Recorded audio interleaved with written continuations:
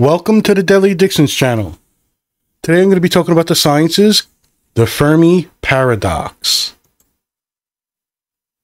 As I discussed in a previous podcast on the sciences, the Drake equation, I had a discussion with my friend, and it was very fun, heated, fun discussion. And we were talking about aliens and some of the new declassified stuff. And it got me thinking. I had a lot of these articles that I had bookmarked, and I would gather 4 or 5 that have to do with aliens and if they're out there. So the Drake equation I explained, you can listen to that one. As always, I'll put the link to the article in the description. And mostly, I read word for word, injecting a little bit here and there. And then I'll sum it up at the end. There's a little bit of history here with the other connections. So I might be doing a little bit of stuff on the Big Bang might come up. That might come up with a great filter. This article is from space.com by Elizabeth Howell. Fermi Paradox, where are the aliens? This article has a lot of links, highlighted color. If you're looking at the actual site, it gives you tons of information on some of the things they'll talk about in the article. All right, so I'll begin. The Fermi Paradox seeks to answer the question of where the aliens are. Given that our star and Earth are part of the young planetary system compared to the rest of the universe, and that interstellar travel might be fairly easy to achieve, the theory says that Earth should have been visited by aliens already. As the story goes, Italian physicist Enrico Fermi, most famous for creating the first nuclear reactor, came up with the theory with a casual lunchtime remark in the 1950s. The implications, however, have had extraterrestrial researchers scratching their heads in the decades since. Fermi realized that any civilization with a modest amount of rocket technology and an immodest amount of imperial incentive could rapidly colonize the entire galaxy. The search for extraterrestrial intelligence, SETI, Institute in Mount View, California, said on its website, within 10 million years, every star system could be brought under the wing of an empire. 10 million years may sound long, but in fact, it's quite short compared to the age of the galaxy, which is roughly 10,000 million years. Colonization of the Milky Way should be a quick exercise. Fermi reportedly made the initial remark, but he died in 1954. Publication fell to other people, such as Michael Hart, who wrote an article titled An Explanation for the Absence of Extraterrestrials on Earth. And by the way, there is a highlighted in blue. You can read the article. In the Royal Astronomical Society, Quarterly, 1975. Some say that this is the first such paper to explore the Fermi Paradox, although this claim is a bit hard to prove. We observe that no intelligent beings from outer space are now present on Earth, Hart wrote in the abstract. It is suggested that this fact can best be explained by the hypothesis that there are no other advanced civilizations in our galaxy. He noted, however, that the more research in biochemistry, planetary formation, and atmospheres was needed to better narrow down the answer. While Hart was one of the opinions that we were the only advanced civilization in the galaxy, he argued that in Earth's history, somebody could have visited us already unless they started on their journey less than 2 million years ago. He outlined 4 arguments exploring the paradox. 1. Aliens never came because of a physical difficulty that makes space travel infeasible, which could be related to astronomy, biology, or engineering. 2. Aliens chose never to come to Earth. 3. Advanced civilization arose too recently for aliens to reach us. 4. Aliens have visited Earth in the past, but we have not observed them. The argument has been challenged on many grounds. Maybe star travel is not feasible, or maybe nobody chooses to colonize the galaxy. Or maybe we were visited long ago and the evidence is buried with the dinosaurs. but the idea has become entrenched in thinking about alien civilizations, wrote Fermi Paradox researcher Robert H. Gray in a 2016 Scientific American blog post, which is also highlighted in blue. You can find the link. Frank Tipler, a professor of physics at Tulane University, followed up on the argument in 1980 with a paper titled "Extraterrestrial Intelligent Beings Do Not Exist." Also published in the RAS Quarterly Journal, the bulk of this paper dealt with how to get resources for interstellar travel, which he suggested could be achieved by having some kind of self-replicating artificial intelligence moving from star system to star system and create copies using materials there. Since these beings aren't on Earth, Tipler argued we are likely the only intelligence out there.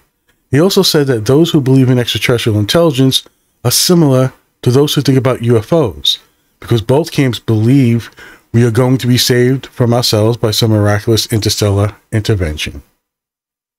Today, the topic of extraterrestrial intelligence is a popular one, with several papers appearing every year from different researchers. It has also been fueled by the discovery of exoplanets. And there's a link, I think, to a video. Site's very good. I like it. Space.com. The universe is incredibly vast and old. One estimate says the universe spans 92 billion light years in diameter, while growing faster and faster. Separate measurements indicate it is about 13.82 billion years old. At first blush, this would give an alien civilization plenty of time to propagate, but then they would have a cosmic distance barrier to cross before getting too far into space. Fermi first formed his theory long before scientists found planets outside of our solar system. There are now more than 3,000 confirmed planets, with more being found frequently. The sheer number of planets that we have found outside our solar system indicates that life could be plentiful. Over time, with more advanced telescopes, scientists will be able to probe the chemical compositions of their atmospheres. The eventual goal is to understand how often rocky planets form in the habitable regions of their stars, which is traditionally defined as the zone in which water can exist on the surface. Habitability, however, isn't just about water. Other factors must be considered, such as how active the star is and what is the composition of the planet's atmosphere. On November 2013, a study using data from the Kepler telescope suggested that 1 in 5 sun-like stars has an Earth-sized planet orbiting in the habitable region of its star. That zone is not necessarily an indication of life, as other factors such as the planet's atmosphere come into play. Further life could encompass anything from bacteria to starship-sailing extraterrestrials. A few months later, Kepler scientists released a planet bonanza of 715 newly discovered worlds, pioneering a new technique called verification by multiplicity. The theory essentially postulates that a star that appears to have multiple objects crossing its face or tugging at it would have planets as opposed to stars. Multiple star systems such as close proximity would destabilize over time. The technique postulates. Using this will accelerate the pace of exoplanet discovery, NASA said in 2014. Researchers previously focused on red dwarf stars as possible hosts for habitable planets, but as the years of study continued, limitations arose. It was exciting to find nearby planets such as Proxima Centauri b and the 7 rocky planets of TRAPPIST-1 in the regions of their stars where liquid water could exist on the planet's surface. The trouble is, red dwarfs are volatile and could send several forms of life-killing radiation towards the surface. More study is required to better understand these stars. And if I'm correct, in my Drake equation, I think I talked about the Proxima Centauri b and TRAPPIST-1. I'll continue. More exoplanet hunting spacecraft are coming online in the next few years. The Transiting Exoplanet Survey Satellite, TESS, launched successfully in April 2018 to study nearby stars.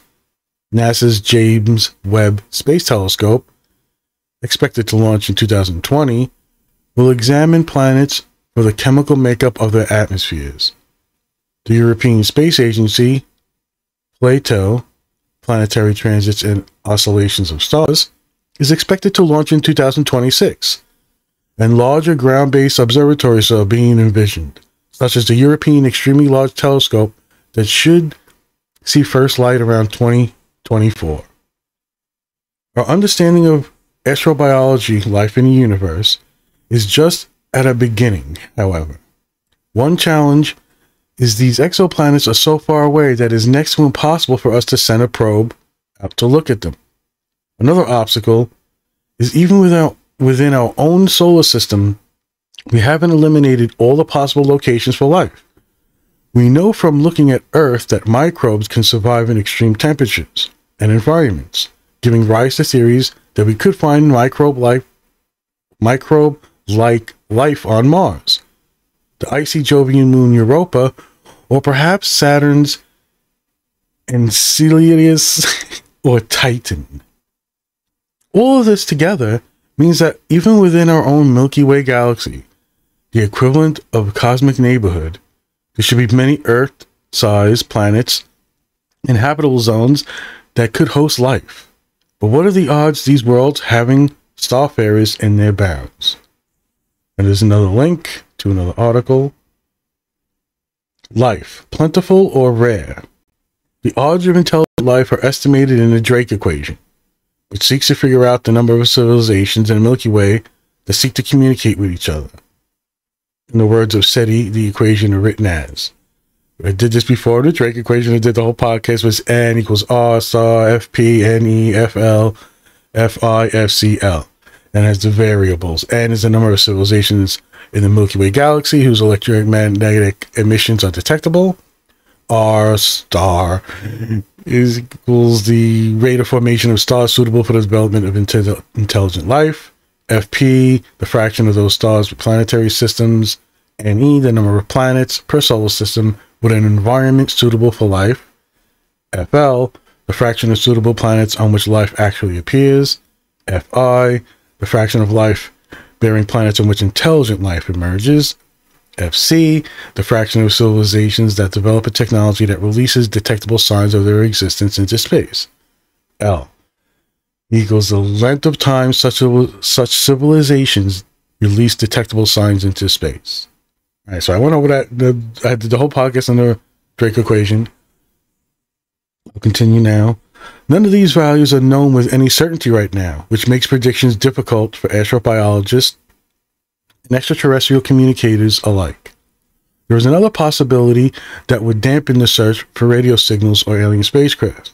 However, that there is no life in the universe besides our own.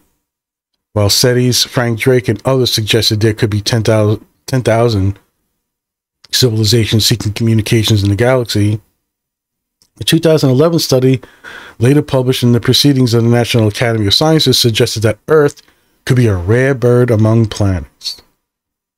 It took at least 3.5 billion years for intelligent life to evolve. The theory by Princeton University researchers David Spiegel and Edwin Turner said, which indicates it takes a lot of time and luck for this to happen. Other explanations for the Fermi Paradox include extraterrestrials spying on Earth, ignoring it altogether, visiting it before civilization arose, or visiting it in a way that we can't detect. Recent Fermi Paradox discussion. While the Fermi Paradox question has baffled scientists for decades, there are some new insights that could help researchers better understand why aliens have been so hard to find. In 2015, a study looked at the likelihood of a world evolving with a habitable environment using data from the Hubble telescope and Kepler Space Telescope. It suggests Earth was an early bloomer. Even though the study excluded intelligent life, the study suggests that our planet's birth came very early in the universe's history. When Earth was formed about 4.6 billion years ago, the study said only 8% of the potentially habitable planets that will ever form in the universe existed. In other words, most of the material available to form habitable planets is still around, giving lots of time for alien civilizations to form. Or perhaps life may be too fragile to survive for long. A 2016 study suggests that the early part of a rocky planet's history can be very conducive to life, as life would emerge after about 500 million years after the planet cools down and water is available. However, after that point, the planet's climate could easily wipe life out. Look at Venus, which has a runaway greenhouse effect, or Mars, which lost most of its atmosphere to space. The study was led by Aditya Chopra, who was then with the Australian National University, ANU, in Canberra. In 2017, Space.com republished a Real Clear Science article with 12 reasons why we cannot find aliens, ranging from intelligent life self-destructing, to nobody being willing to transmit their whereabouts. So that's the end of the article. There's tons of blue highlighted words that lead to other articles that they talk about, which I find fascinating, and these would be the other topics I do. Some are the Great Barrier or the Great Filter, and I will circle back around. But this is just interesting in how it was formed by some Italian physicist, and he never really got to even flesh out his ideas. But it's just a great, thing I think about. And going back to the discussion we had, in my thinking, it's more likely UFOs are us as humans in some various form, depending on what state or country is developing new technology or phenomenon we don't understand yet. More than likely it was aliens.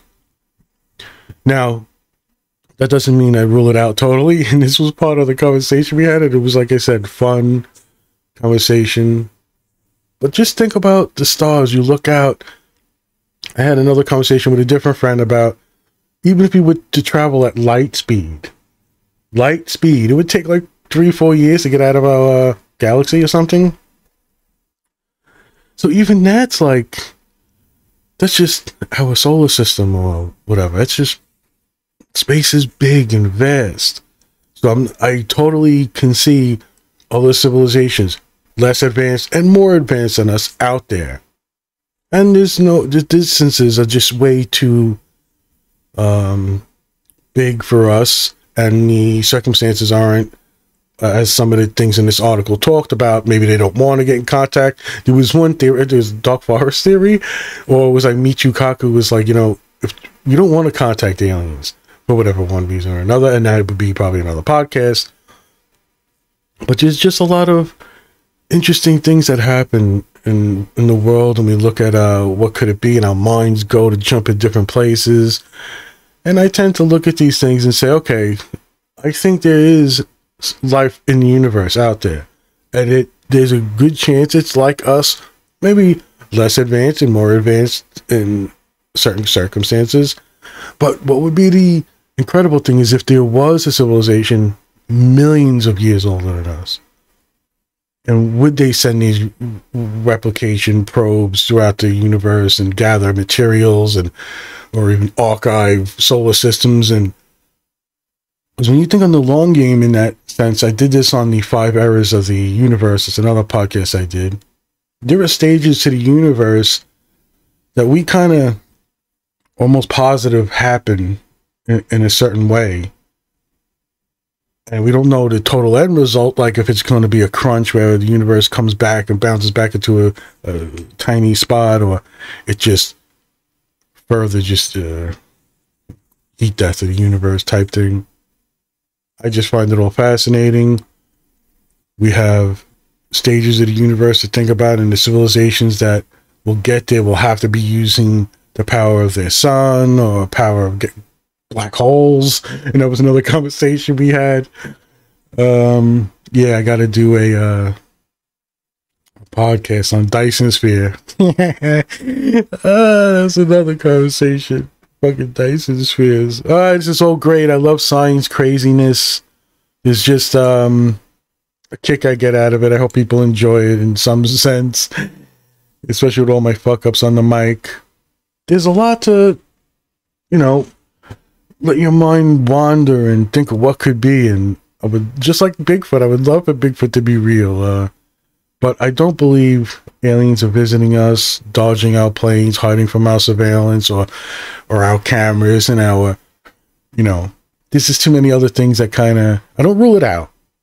I just don't think it's more probable than just us not understanding something, or a fucking gimbal's upside down and there's a piece of dust on it, and there are, you know, before the boom of every person and their uncle could have a drone now, you know, what was that going on? Oh, they can move, you know. So it's just the way I think and where my mind goes. But the conversation has spurred really fun, you know, debate in a sense, and I enjoy it very much. So this is a Fermi Paradox, and I guess you would call the playlist of the sciences. I hope you all enjoy it. Be well, be healthy.